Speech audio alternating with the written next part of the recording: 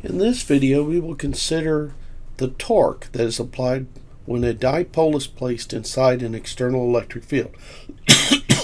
Again, here's my dipole. I've just decided arbitrarily to put my x-axis in the direction of the dipole.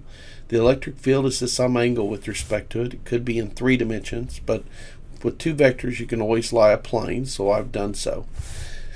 And I've expanded my little mini dipole into these 2 charges that are separated by a distance d. And the electric field, as we talked about before, is usually uniform or constant over the size of the dipole. So here I've got the electric field the same in both. And we found in the previous video there was no net force on the dipole. However, we will find that there's a torque. How do we do that? We calculate the torque for each one. So the total torque, and we're talking about a torque about an axis right here perpendicular to that. Remember, torques are always dependent on the axis, is dependent upon the lever arm that's going out to the plus charge times the force on the positive charge plus the torque arm going out to the negative charge crossed with the force on the negative charge. So in our drawing here, we can see that this arm here going out to the positive charge is on I hat, and it's d over 2 I hat, and that's crossed with q times e. And on the other side, we see that the distance going out is going in the negative I hat, so it's negative d over 2 I hat, and that's crossed with the force, which is minus q e.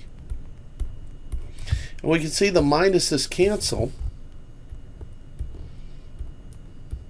and when the minuses cancel, I get a d over 2 times I hat cross q e hat, exactly the same as the first term.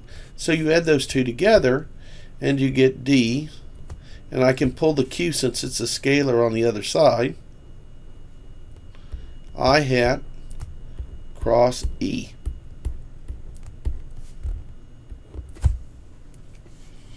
But in our particular problem, the p vector, the dipole moment, is dq I hat. So that means, therefore, that the torque applied upon the dipole is just P cross E.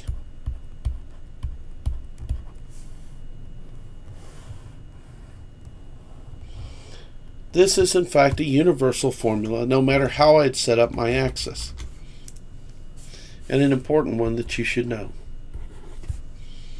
Alright, that calculates the torque about an axis in the center of the dipole. So the dipole, even as small as it is, has a desire to start trying to rotate due to this torque. So this electric field is attempting to torque or twist this dipole's orientation. And if it does not align, that means that somebody is going to have to apply force and do work against it. That'll be what we'll discuss in the next video.